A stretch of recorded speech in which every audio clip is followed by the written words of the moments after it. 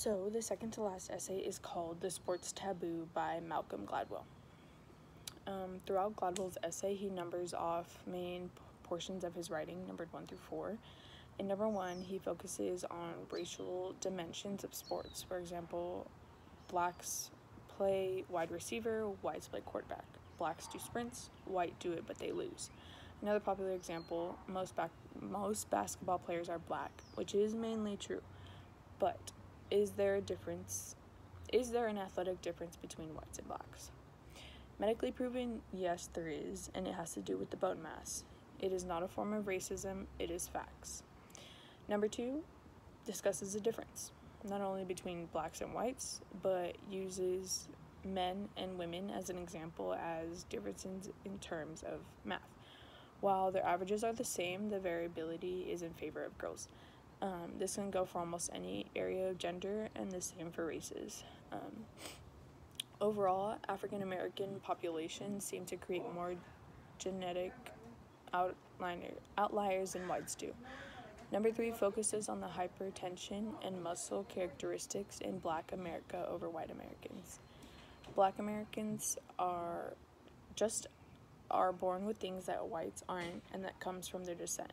They compare the math reference again and compare the two. Whites are like girls in math, blacks are like boys in math. Number 4 is just a basic rundown of author Gladwell's athletic past and how he fit into one sport more than the other. And the final essay is called Impression Management in a Networked Setting by Dana Boyd. She first starts off by describing what impression management is. So basically, when we meet new people, they convey to others what we believe to be a good impression.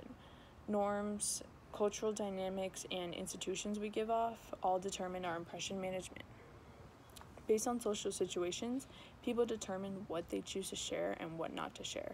People can also work together to shape self-presentations. They use shared familiarity. A lot of this happens on social media. We can present ourselves as someone we're not. There's a ton of editing that one can do, and privacy isn't always the best, so there may be people that see it and determines the identity. Teens are the ones who face it the most. They're struggling to find what is and what isn't appropriate, who to follow and who to not. It is a confusing time. So that is the end of reading pop culture. And for Rhetorical Act, Chapter 10, it is called Opportunities and Challenges Arising from the Rhetor. Out of the 3 main elements of the rhetorical context, it is the rhetor that can be best understood as both an opportunity and a challenge for rhetorical action. One way is through ethos, which is credibility. This means the character of the rhetor, the way the rhetor mirrors qualities valued by a particular culture and attitude members of an audience have toward the rhetor. There's also prior ethos. This includes reputation, appearance, introduction, occasion, and context. Almost done.